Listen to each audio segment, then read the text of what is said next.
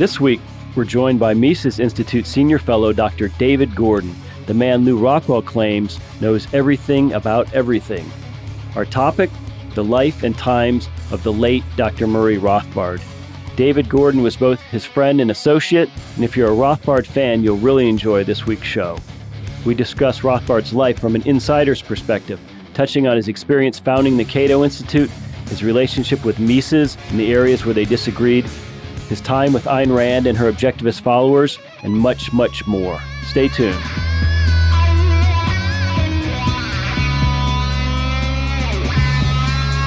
Ladies and gentlemen, welcome once again to Mises Weekends. I'm Jeff Deist, and I'm very pleased to be joined this weekend by none other than our own David Gordon, who is visiting us from Los Angeles. So he's in studio here. I'm face-to-face with him. And David, thank you very much. It's great to see you. Oh, great to see you too, Jeff. Thanks for inviting me. David, last weekend we spent some time with Guido Hülsmann going inside the mind of Ludwig von Mises. This week we'd like to talk to you in a similar vein about Murray Rothbard. So tell us first and foremost about your relationship with Murray. I met Murray in 1979. I'd actually read Man, Economy, and State when it first came out in 62 when I was in junior high, but I didn't get to meet any of the major libertarians till 79.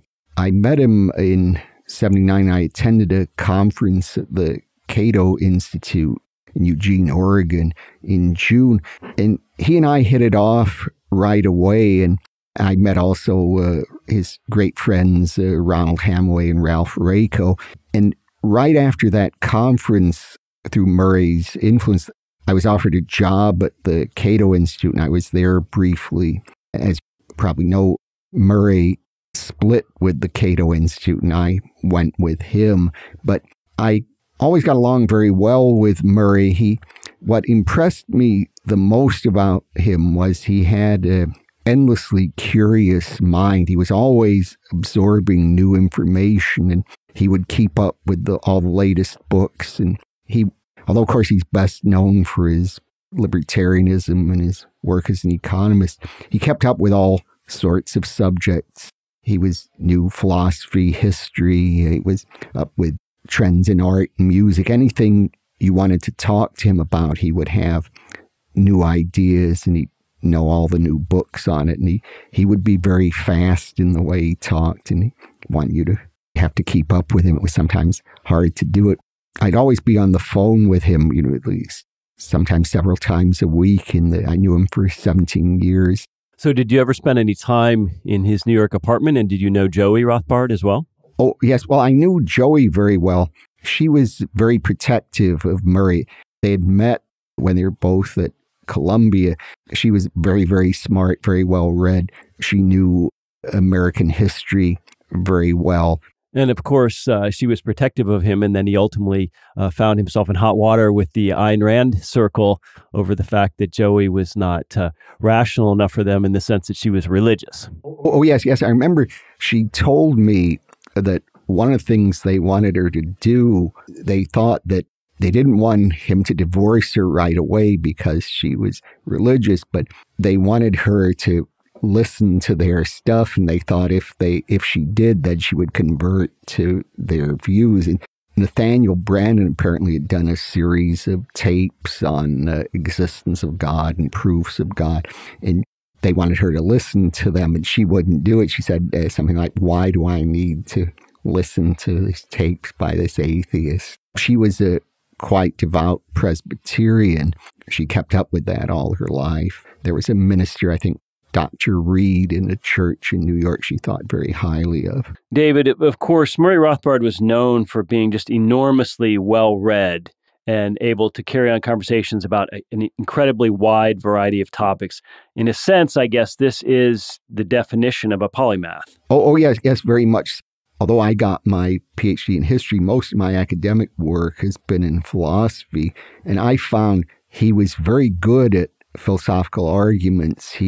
His mind worked extremely fast, and he would, sometimes when he writing, he wouldn't put in all the steps. He would expect things that were obvious to him might not be obvious to all the readers. And I think he'd expect readers to be able to fill in all the blanks, and sometimes they couldn't do it. But if you ask him about something, he could explain all the steps, but it was just so obvious to him that I think he didn't always put everything in. So sometimes people criticize him, will say, oh, well, he said this and this doesn't follow. But in his mind, it did. You just have to get the derivation, and he assumed that readers would be able to do that. Well, David, another aspect of Murray's genius was just that he was so incredibly prolific. Can you talk a little bit about his tremendous output, both academic and otherwise?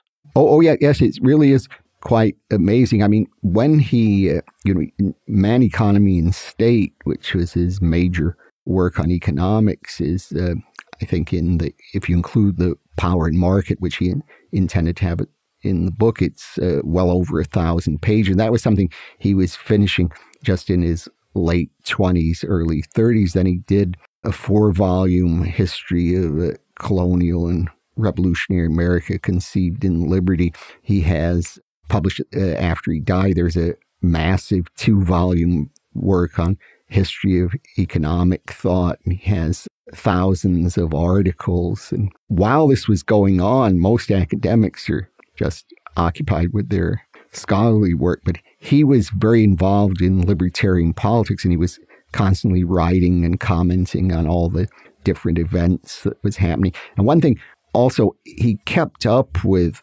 politics really in a very unusual way, in this way, that he would be able to tell you, say, in elections, say, he could take anyone, all the different congressional races in the country, could tell you who was running and what the different issues were.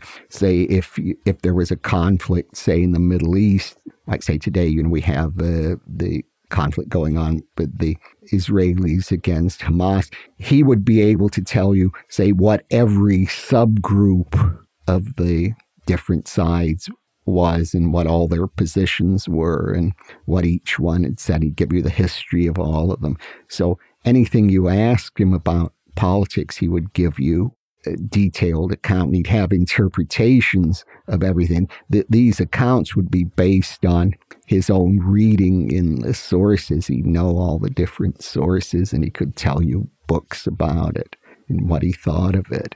David, do you think if Murray had had a more comfortable academic position and tenure at some prestigious school somewhere, that his outcome and his drive would have been reduced? Well, it's possible, although I think with him, he just had, Mises has in the Human Action discussion the creative genius, or someone who was kind of driven to work no matter what. And I think this was probably true of Murray. I think whatever his position was, he would never have gotten comfortable. I mean, when he got his job at Las Vegas, I think he was doing better financially than he had at the Brooklyn Polytechnic, and he really didn't have to keep writing. He had really nothing to prove, but he really kept on. I mean, people didn't even know he was working on this multi-volume history of economics. And there were some of his critics who had said, well, Rothbard was a scholar at one time, but then he gave up scholarship and he just decided he wanted to do libertarian political work. And then they were very surprised when this history of economics came out, because that work would have taken, anyone else would have had to work full time on it for years, and they wouldn't have been able to finish it. But he was able to do it. It's amazing how he had the time to do it, but he did. Because if you read the book, he gives not just accounts of the major figures in economics, but he'll give accounts of all the minor people who were writing, and he's read all their works, and he'll have detailed comments on them and the secondary literature on them. So he really, it was a tremendous achievement. That's actually my favorite of Murray's books, is the history of economic thought. So Murray Rothbard completes his magnum opus, Man, Economy and State, at a fairly young age, and this book is praised by Mises himself. Tell us a little bit about Murray's relationship with Mises. Murray always respected Mises a great deal. When he started attending the Mises' seminar at NYU in 1949. He always looked up to Mises, and they would go after the lectures. The students would, I think, go to a cafe and keep talking. Now, Mises, although he was, from what all accounts, he was a very warm, friendly person, a typical old-style European, he wasn't one who really palled around with the students very much. So I think Murray and Joey would sometimes visit him and Mises' wife, Margaret. I wouldn't say they were enormously close friends. I mean, they were you could certainly say they were friends, but they didn't really socialize enormously. One thing Murray said about Mises was he had a very dry sense of humor. I remember Margaret von Mises came to there was the Mises Institute put on conference and a dinner for Murray on his 60th birthday, which was in 1986. I was lucky enough to be there, and Margaret von Mises was there, and she spoke, and she said how much she and her husband admired Murray. Of course, Mises was a very different kind of person than Murray. He was obviously an old world European gentleman. Murray was sort of a brash Brooklynite, very much a product of the 20th century. And I know Mises was a little uncomfortable with some of Murray's positions on, let's say, anarchism. Oh yes, I think that's right. When Mises did an extremely favorable review, glowing review of Man, Economy, and State, but he said something. He said, well, there are a few things on legal questions where he thought Murray's views were more questionable, could be challenged. And I think Mises tended to associate anarchism with the left. This is what he was familiar with. And the idea of individualist anarchism, pro-capitalist anarchism, really wasn't one he was familiar with. I'd like to think if he'd had more time to study it, he would have gone over to that view. But as it happens, he didn't. And in fact, if in Human Action, he's very critical of Franz Oppenheimer, who's one of the heroes to the anarchists and one Murray liked a lot, but Mises is very critical of him. I think one thing that you touch on in your question, I think is very important, is Murray Rothbard was in foreign policy a very consistent non-interventionist. He thought the U.S. shouldn't have gotten involved in World War II, the Cold War. He thought the anti-communist hysteria of the Cold War was really had been just built up by the Truman and later administration. For him, the communism was more of an internal problem. It's that socialism is a bad system. So the way to combat communism, socialism is just to establish the free market. But Mises tended to be much more sympathetic to sort of an anti-communist foreign policy. Mises was not an opponent of entry into World War II. I don't know that he specifically commented on American entry, but he would not, I suspect, have been sympathetic to the American isolationists. So he was one who, I think on foreign policy grounds, would have been opposed to Rothbard on the Cold War. In fact, I think in Plan Chaos, Mises suggests that because there's something about the Soviet state, the socialist character state, would cause them to expand necessarily. And in fact, he went so far in the second edition of Human Action, he defends conscription, which went against his own work he had some very good arguments in Nationalökonomie, which was the 1940 German version of Human Action, but he endorsed conscription. So I think there'd be quite a bit of divergence there between them. But so far as I know, they didn't go into that. They never argued about it or went into it. But I think that would have been certainly an area that they differed. David, after Murray Rothbard completes Man, Economy, and State, his major economics treatise, he goes on to write some truly fundamental books about libertarianism, including, of course, The Ethics of Liberty. Talk about how Murray really created the foundation of the modern libertarian movement. Oh yes, that's a very good point. I think Austria, if you do it through Austrian economics, Austrian economics is value free, but the Mises was, and the people who argued on the basis of economics for libertarianism, Mises was a utilitarian. That's to say, so roughly, he was arguing we should have a free market because this is the best, in fact, the only way to promote peace and prosperity. So we should have free market because it's really the only system that works. But the approach through rights is saying that it's certainly relevant that something works, it's promoting peace and prosperity, but that really isn't the basis of ethics. It's that people have certain rights, such as the right to own yourself, a right to acquire property, and you get an independent argument for libertarianism on that basis. Murray, in philosophy, was mainly influenced by the Aristotelian and Thomist tradition. Thomist followers of St. Thomas Aquinas, and afterwards a neo-scholastic philosophy is sometimes called. And he studied that quite a bit. And this is another area where Mises differed with Rothbard. Mises had a very low opinion of the neo-scholastics.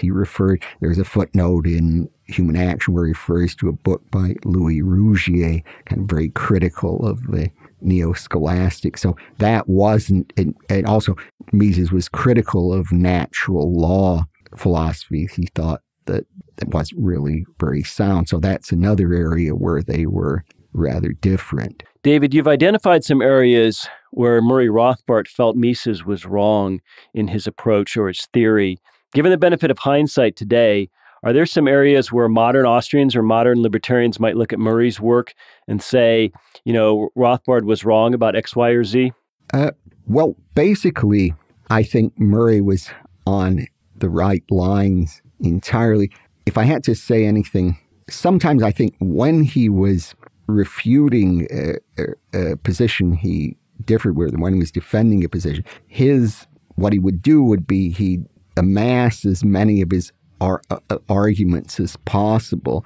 And sometimes I think in a few cases there are problems in some of the arguments. I think, as I was mentioning before, he thought enormously fast in what he was doing. So I think sometimes in philosophy you have to go a little slower, and then sometimes some steps that he would just say, oh, well, this is completely obvious. Sometimes there are objections one could raise to it. So it would have been nice if he could respond to that. I think he would have if he'd been asked, but he just didn't. I remember there was one thing about Murray was very, very open in conversation, but if he was convinced of a certain position, especially if it involved politics, this wouldn't be true, say, just in any general intellectual issues. Like you could certainly say, I don't agree with what you're saying about German Baroque art, or of course I wouldn't know enough to differ with him, but somebody could certainly say that. But if somebody differed with some political point, you had to be very careful how you put it. Like I would usually say, well, if someone were to object to give this objection, how would you respond? I wouldn't say, I think this is a good objection. You had to be rather careful about this thing, because Murray would get very enthusiastic about a particular way of looking at things, and that would be it. Well, were you at all intimidated by him intellectually? He's this little guy, but he was such a force. Oh yeah, yes. I would very much hesitate to differ with Murray. I thought if I differed with him, the odds were very much in favor of his being right, not me, But sometimes, I just go over things. I say, well, here's a point. Like the one issue, and this is one I think that one where Murray was right and I was wrong, is when I tended to be very favorable, much more favorable than he was, to Robert Nozick as a philosopher. I thought maybe there was a way of taking Nozick's position so that he really wasn't that different from anarchism. And Murray thought, no, this is wrong. And I think Murray was right. But what happened in there, the different philosophies, there was a complication in that Murray and Nozick really didn't like each other much. It was much more Nozick didn't like Murray than the other way around, but that was something you always had to bear in mind when you were talking to Murray about Nozick, that he didn't like Nozick very much. They apparently there were different issues I think one of the issues was kind of a fairly obscure one, that Nozick thought you can have measurement of someone's internal subjective states, like you could talk about degrees of pain, or sort of making this a purely objective measurement. In fact, Nozick had a paper where he defends measuring interpersonal utility. And of course, Rothbard said, no, you couldn't do that. That was one issue. And then they differed very much on the Middle East, that Nozick was very pro-Israel and Rothbard was very much the other way. And then they had some differences on particular candidates in the Libertarian Party.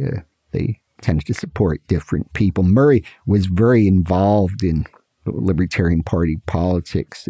I didn't keep up with that at all, but he would have particular people that he supported, and he would be very upset with people who supported a different group from the one that he wanted. David, even some of Murray Rothbard's close friends and associates, like Ron Hammaway, for instance, have remarked about his intransigence. Do you think if he had been a little less intransigent, a little smoother around the edges, let's say, would he have been a more effective libertarian? Well, I don't know that I'd agree with that, really. The thing about him was he tended, it was just among libertarians that he insisted on what he considered to be the correct position. Say, if someone wasn't a libertarian, he would be very, very tolerant of whatever he said. For example, one of his best friends, also a friend with Joey Rothbard, there was a couple, Leonard Lieb and his wife. Leonard Lieb was a historian who wrote mainly about the Netherlands. And Leonard Lieb was very much a conventional leftist, but they got along perfectly well. But the thing was, if you were a libertarian, then Murray expected you to have the right position. And it would be all right if you didn't have the right position, as long as you didn't insist on arguing with him. And I think to some extent it's true that he was very intransigent. He would insist on what he believed was right. But I think the thing that's sometimes overlooked is that the people who opposed him tended to be very insistent on what they thought, and they kept arguing with him and wanted to insist on what they thought. And it was only if they kept after him that he would eventually lose his temper.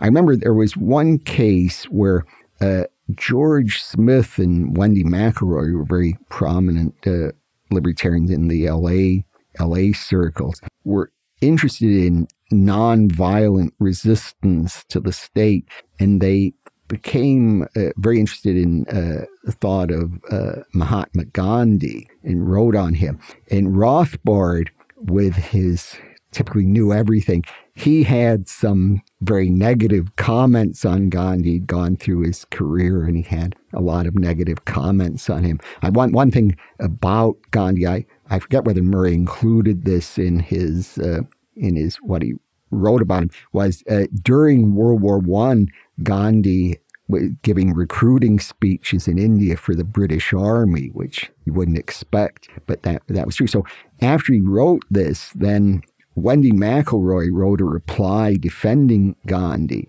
And then Murray was perfectly all right with that. But then George Smith wrote another very much sharper criticism of Rothbard. Then Rothbard got very upset, and I think that broke up their friendship, at least for a while. So you had to provoke Murray to get him upset with you. But I think to answer your question more directly, I think if he'd been smoother around the edges, it wouldn't really be Murray. That was his personality. He was very much like the hero, the main character in Ibsen's play Brand, said the devil is compromise. I think that was the really essential to Murray to state the truth as he saw it. David, I'd like to touch upon Rothbard's atheism. He was born into, I guess, a secular Jewish family in Brooklyn in the early part of the 20th century.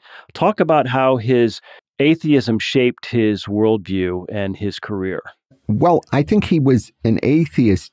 It wasn't out of hostility to religion. It was more that he didn't find the arguments for existence of God very convincing. Now, toward the end of his life, I think he just said something like, if there is a God, it would be a being that we really can't know anything about or would act in a completely different way to anything we would understand. So I think with him, it's more of an intellectual matter. He just didn't find the arguments convincing. He was for him, it wouldn't be kind of an emotional thing. It was just that he didn't find. But I don't think that wouldn't, he wasn't someone, say, the Randians would be. If you're not an atheist, you're really irrational. He would not take that view. He was very tolerant of whatever people thought. That was just his understanding of things. I mean, one of his great friends was the Jesuit libertarian Father James Sadowski,